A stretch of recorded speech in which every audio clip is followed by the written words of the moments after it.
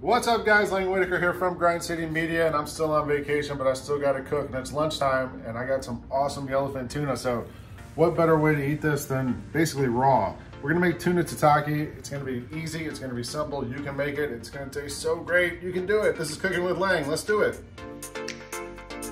Today we are making tuna tataki. Let's start with the tuna. You gotta get the best tuna you can, the freshest you can. A lot of times it'll be labeled sushi grade. If it's not, talk to the fishmonger or whoever the guy is at the store selling you the fish. Ask them what's the freshest and what's the best. Tell them what you want to make and ask them what they would recommend you buy. I got some gorgeous yellowfin tuna here, caught a day or so ago here. We're at the beach in Florida. And all I'm gonna do is get this ready with some salt, some pepper, and some sesame seeds and make like a crust on both sides. It's gonna be sort of aggressively seasoned because we're not seasoning the inside. We're just gonna season this outside and make a little crust on it. And this is gonna help protect it in the pan. We only wanna cook it very quickly on either side. So I'm gonna season up both sides and then flip it. Same thing on the other side. Time to cook the tuna. And we got a pan on here, it's on hot. I've got a little bit of vegetable in there and I just really want to sear both sides.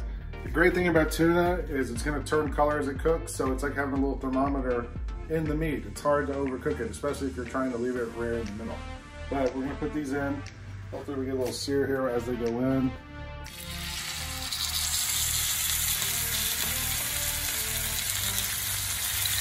And that's it. I'm going to leave them in there for about 2 minutes per side. Maybe you can see changing color on the way up. I want it to get, I don't know, about 1/4 of an inch of white, and then we'll flip them both. Same thing on the other side, and we're done.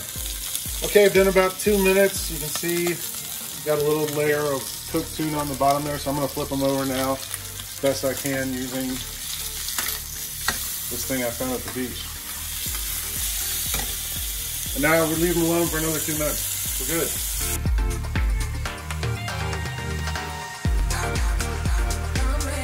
Time's up. Let's get the tuna out of this pan before it gets cooked all the way through. You can see it's stiffer than it was because of the cooked layers.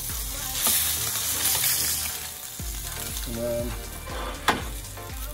it's a clean plate, by the way. Got a clean plate.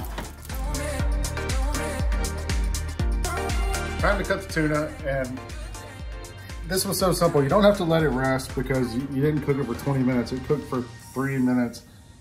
This is like a found object thing too, because this is just what I could find at the beach place where we're staying. So don't have my usual stuff, but I'm gonna pull this over here and then I'm just gonna cut it into slices. Let me start right there.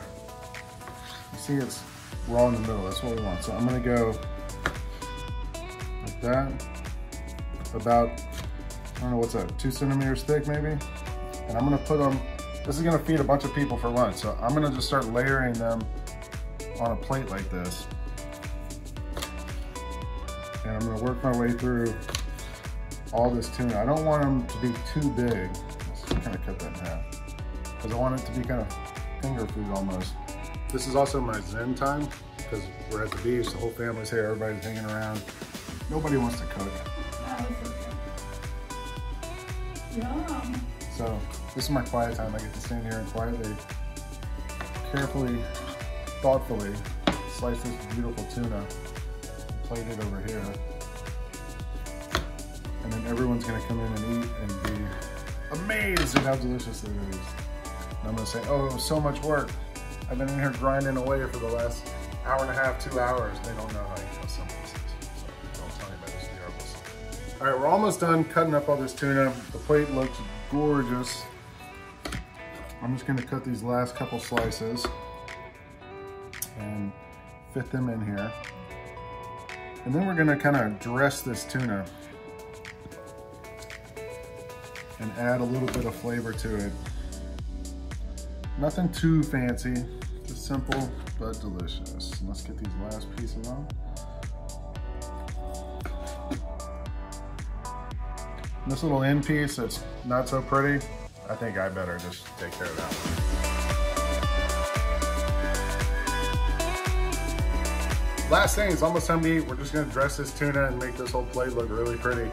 I've got here some radishes that I don't know, cut into batons, I guess you would call that. Some cilantro, some fresh ginger that I diced up. This is a green onion, that's the white part, that's the green part. Sesame oil, soy sauce, and a lemon for acid. You can use vinegar, you can use lime, whatever. I thought lemon would taste good with this. So, from a height, up high, so that it falls all over the place. And if it makes a little bit of a mess right now, that's okay. We're just gonna drizzle this ginger and kind of try to coat everything a little bit.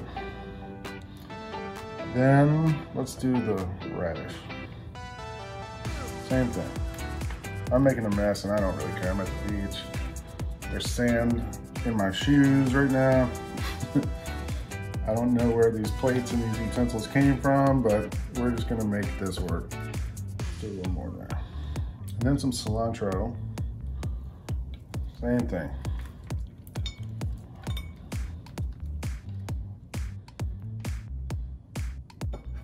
And then last two things are the green onions. I like green onions. I don't think they're too strong. Some people think they're too strong, so you know, it's up to you. If you wanted, you could use jalapenos also in this, or chili. But I'm just gonna go with what I found in the fridge and what I could find in the store. Okay. So that's all that stuff. Now, liquid stuff. I'm sure my producer is really nervous about the mess here, but this is life. This is real life. We're gonna move on to the liquid stuff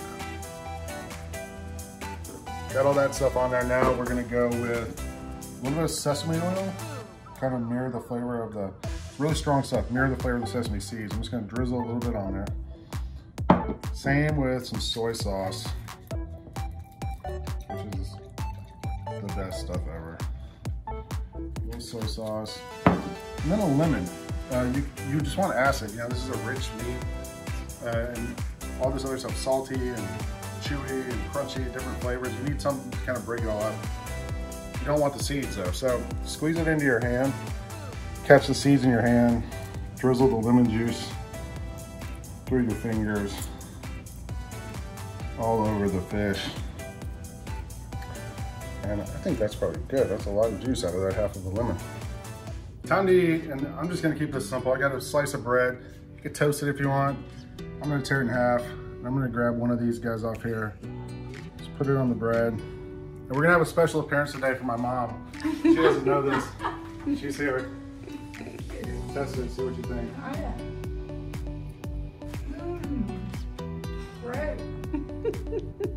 All right, my mom liked it, so it's my turn to eat it. Salty from the soy sauce, really. Crunch, the radish,